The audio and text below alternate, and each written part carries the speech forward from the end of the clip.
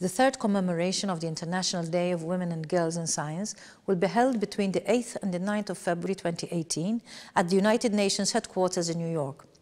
This International Day is included in the official calendar of the United Nations due to a resolution put forward by the government of Malta in collaboration with the Royal Academy of Science International Trust, which was adopted in 2015 at the 70th session of the United Nations General Assembly. The 11th of February was declared the International Day of Girls and Women in Science.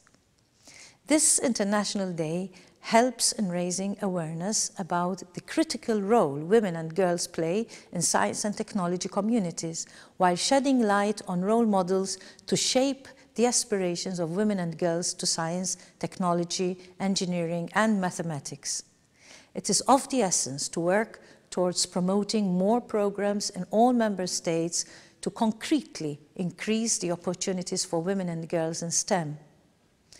Special emphasis is being made to promote more women in science at decision-making levels. The support received from several member states and United Nations agencies shows the commitment of the international community to eliminate gender inequality in this field.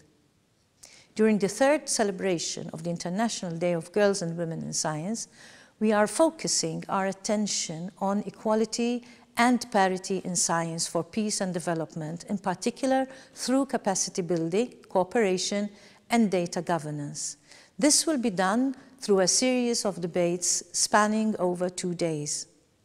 I thank you for your interest in this event and look forward to meeting you at the conference in February. Let us all join forces and contribute towards the same positive change and strive to eliminate gender inequalities.